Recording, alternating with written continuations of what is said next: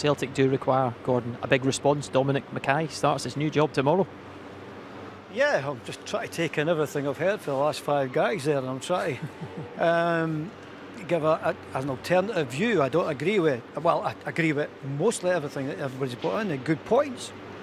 Let's get that right. We'll go back to it again. McGregor was the man of the match, and the sitting midfield player was the man of the match. So Celtic must have been doing things right.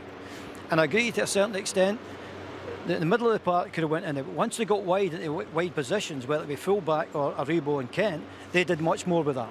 That was the difference, I thought. We got much more of that. That was going on there. But from a Celtic point of view, a couple of goals could have been stopped, that's for sure. If they thought about it, kept their focus, they could have stopped 8 goals, that's for sure. So the rest there, and it's not like Rangers have this team have suddenly decided they're the only team that's ever had any get up about them and drive and wanted them more, because they've been behind for 9 years of wanting it more. So don't just suddenly tell me they've wanted it more than all these guys out there. So it's an embarrassment to say, well, they wanted it more than any of the guys out there, because I know there's boys in there trying, and they had to be trying to get all these chances. So let's calm down a wee bit.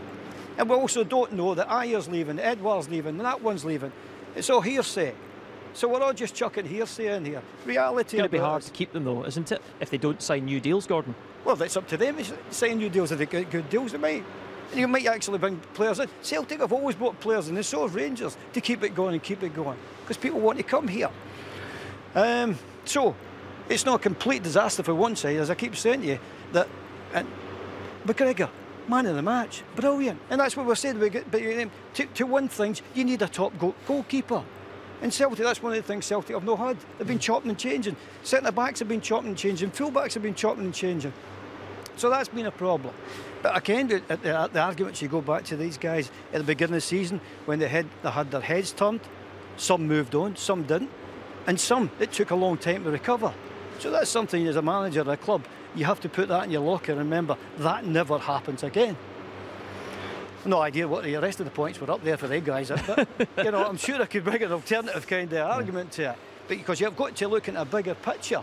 So, as I get to one of the things I kind of get annoyed if I was a Celtic player, then suddenly McGregor, Brown, all these people, Christie, who've been winning things for now, and they've suddenly become weak personalities. I think that's wrong to say that, to tar everybody with that brush, to get 9 championships or quadruple, treble or something like that, and to suddenly say, well, they're all rubbish and the other team are all great. I don't think anybody's saying that. Certainly wouldn't name that McGregor and Brown and wee Ryan Christie, who I know, but I do think that no, I was just on a wee rant there. I know, but you know, I actually felt for Brown there and McGregor. Brown's coming to the end of an illustrious Celtic career. He's been absolute. He deserves better than that. He deserves. I think Celtic have lost good players, and they've seen other players come in the door, and they boys have no think, well, they're not as good as the ones that have left, and that has a demotivating effect on them. The goalkeeper situation, Foster, none of the 3 of them could hold, light a candle to him. He goes, so they're not strong there. They lose a lot of goals for set plays. Goalkeeper's a huge part of that. And I do think the likes of Scott Brown, he was given everything there, McGregor. You know, and there wasn't a lot in the game, and I do think Celtic were well set up today. I do think tactically there wasn't a lot in the game at all. But at the end of the day, Rangers look as if they've got a strength, a stability about them as a club, and it is transferring onto the performance. Well, on the pitch. I'd agree with you. Their front 3 look like they have explosive energy at the moment, and a core strength and turning people where Celtic have to work their way through with a lot of passes. They've got individuals. I mean, the second goal, for instance, we'll talk about how he should have went there, that one.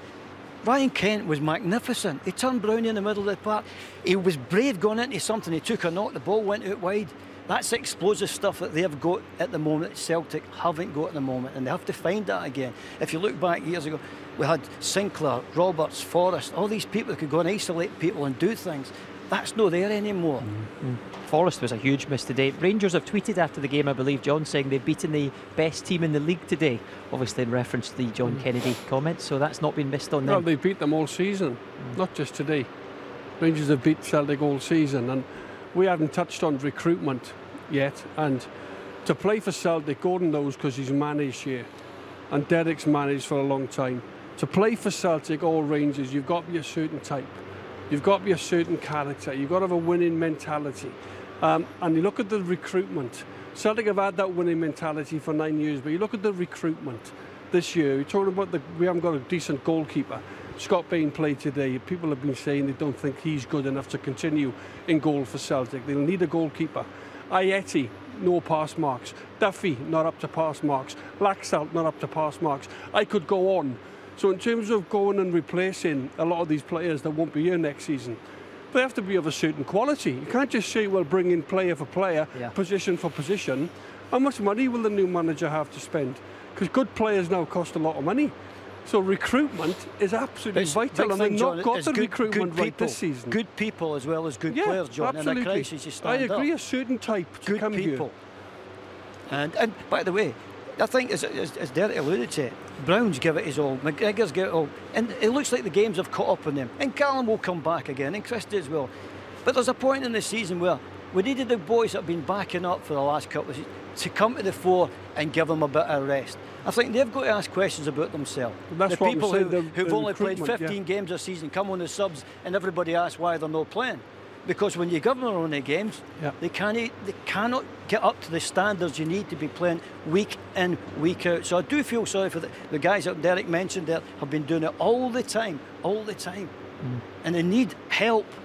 Some of these boys, you cannot go 400, 300 games, 200 games without having a rest. Yeah, and the help they've been given, I've just mentioned 5 or 6 players haven't been at the level. But it's not just the recruitment, John. It's boys that have been there for a long time as well, who you needed. Right, lads, you've played 20 games, 30 games a season. Can you play 40? Can you play 50? Oh, sorry, no, we only play now and then. You know, so it's a big thing to be. It's okay being a Celtic, but can you do it week in, week out, playing 50 games a season? And that's what the Rangers boys have done. So I'll go back to them and get a whole month. They've been a better team and a better attitude throughout the season. They deserve to win it. And by the way, they showed signs of this form 2 years ago when they were looking really good. But Celtic went on a real good run when Edward and Christie went and had the 3 months.